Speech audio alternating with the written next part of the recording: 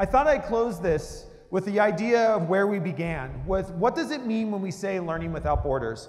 And learning without borders can mean so many things to so many different people. And so over the last couple days, as I've reflected on this, the one border that I keep coming back to is this one, the borders of our classroom.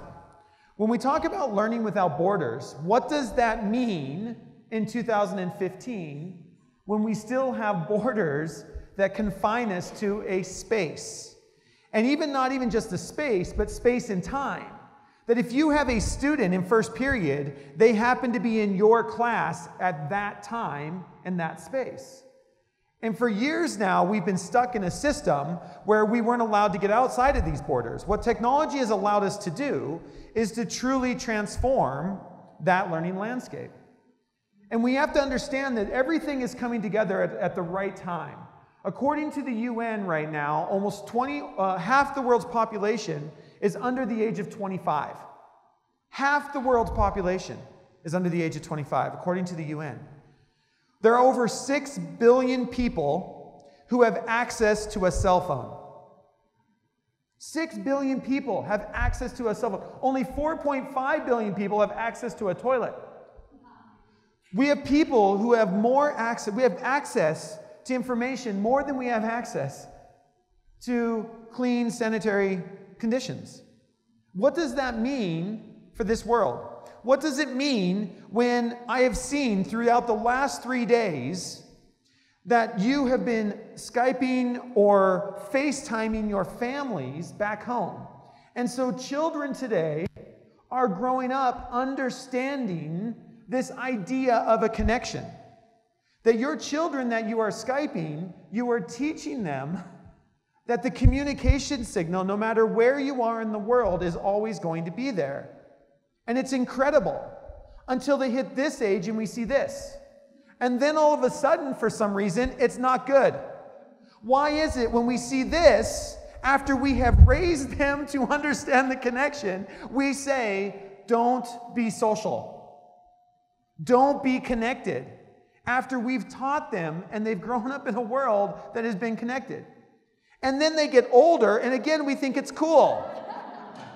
So why is it okay to be connected when you're this age, connected when you're younger, but for some reason in the middle of your learning, it's not okay? What does it mean for a world where half the world's population is under the age of 25, has always grown up with technology, and where do we go with that? And I think there's a couple things we need to remember. We need to understand that this generation learns different than we do. And it's not right or wrong, it's different, and we need to be okay with that. See, our generations learn through process and procedure. We like our processes and procedures. We like to be told what to do. We like to make sure that there's a clear outcome. Just tell me what I need to do for an A, and I will do that. We love that, right? We love our processes and procedures. More and more research is showing, though, that if you grow up in a digitally connected world where you've always had access to information, that your brain is starting to be wired to learn through chaos and discovery. What does it mean to our educational system that has been built for years on the idea of process and procedure when the students who are coming to that system learn through chaos and discovery? And we have to think different. We have to understand that they believe that learning should be just in time. The biggest problem we have with this generation right now is that they've grown up understanding that you learn things the moment you need to know it. Who here has learned something by watching a YouTube video? So what you're telling me is it's the greatest educational network ever created by mankind. Turn and talk to the person next to you. What is something that you have learned by watching a YouTube video? Right now, quick.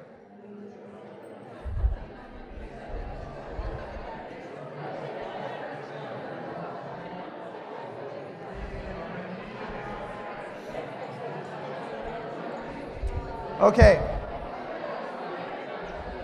All right. Now, I want you to think about this. Anything and everything you probably shared has to do with something you needed to know the moment you needed to know it. Society has already made the shift outside of education that you can learn the moment you need something. The idea of having access to the World Wide Web is the idea that this generation has always just understood that you learn stuff when you need to know it, not because you need to know it for Friday's test, but that you learn it right now. What is it like to work in a system that was built on the idea that whatever you learned in school was all you could learn in life, right? When this system was built in the early 1900s, everything we could teach you, we had to teach you everything just in case you might need to use it later. And all of a sudden, that's no longer the case. My grandfather dropped out at 8th grade. Whatever he was taught by 8th grade, everything else after that was life experience. Today, we all live in a world where you learn it when you need to know it. One of my favorites, driving down the freeway the other day, car pulled off to the side of the road, legs sticking out from underneath the car, and a woman standing there like this. He's learning to change a flat tire now. Because now he needs to know how to change a flat tire. You need to fix your washing machine, you learn to do it now. How do we change the educational system to understand that we live in a time where you learn in the moment? And how do we structure classrooms so that we can take advantage of that? This generation also understands that information is always updated.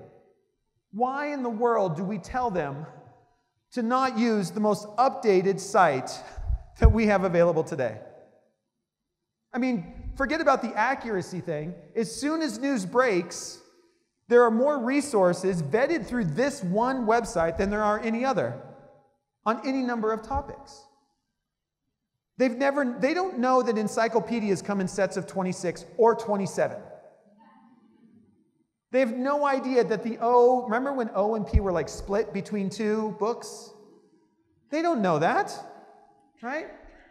We need to come up with we need to come up to a new understanding of when we talk about these C words, right? Collaboration is something we talk about in 2015. Like we haven't been teaching collaboration ever in education. I love it when we're like, oh yes, collaboration, creativity, communication. We need to teach these things. Like that's any different than anything we've ever done. The problem is our definition of that word needs to change. When we talk about collaboration, we're talking across space and time. Why are we setting up our online systems to mirror our physical ones? Just because I teach you in first period doesn't mean you need a first period class out there. What happens if you just happen to have me first period in the physical world, but out there you can be with first period, third period, and fifth period all learning together? Why do we mirror these things? Why, when we talk about creativity, we need to understand that in 2015, we talk about creativity about sharing content with the world, not creating something for your teacher, not creating something to go on the wall. Do you remember when you went to school? If you made the bulletin board, that was like, wow. And then if you made the bulletin board in the hallway, it was like, oh my gosh, I'm never going to get there again. You're teaching a generation that shares more photos through Facebook to the world, and we don't take advantage of it. In fact, we try to shut it down. We tell them they can't go there. What does it mean if we change education to understand that when we say create, we mean globally? And so I keep asking myself, how do we prepare them for a world without borders? When half the population is under the age of 25. And I think the answer is in this guy. If you've seen this video before, it's called The Lone Nut. A guy starting to dance. And here's the thing. You guys are going to be leaving this conference, going back to your schools, dancing like this guy. Right? You're all jazzed up. You've learned new things. And what you need to do when you get back is find your first follower. Now, the first follower is really important because all of a sudden, you're not a lone nut anymore. Once you have a follower, you become two. And notice how the lone nut embraces the first follower. The first follower can do no wrong.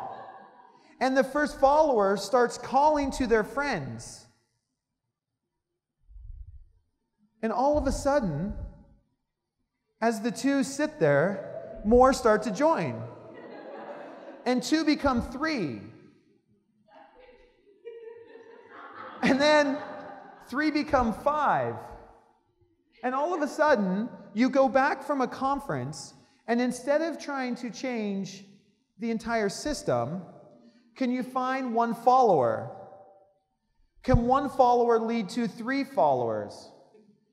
When you leave this conference, can you go back to your school and find the first follower and say, I have this crazy idea. Would you like to do it with me? When we talk about grassroots systems, this is what we're talking about. That all of a sudden there becomes a tipping point, and you've seen this in your schools, when all of a sudden you were on the outside, and if you stay on the outside, all of a sudden you're the outcast. That if you don't join the movement, something else happens. Now, there's been a lot written about this movement. The magic number is 27%. Crossing the Chasm, the book Crossing the Chasm, fantastic book. You need 27% to cross the chasm. As soon as you hit that tipping point, you cannot stop it. You have started something new that will change and take hold within a corporation or a company. But it goes back to a lone nut. As you leave this conference, are you going to be the lone nut in your school? And how can you find your first follower?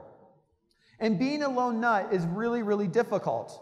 Because being a lone nut means that you understand that you're probably going to have to fail fast and fail loud. Now, I got this quote from my friend who works at Amazon. He works in a secret part of Amazon, which really frustrates me, because I don't know what he does at Amazon. But I asked him, I said, how do you run your project? He says, we live by this. Fail fast, fail loud. He's like, and every day we fail. And every day we celebrate those failures. We talk about them. We talk about what went right, what went wrong. We look at failure as a way forward, not a way back. And I thought, what happened if schools were that way? What happens if we could get teachers willing to go back and be a lone nut and fail beautifully?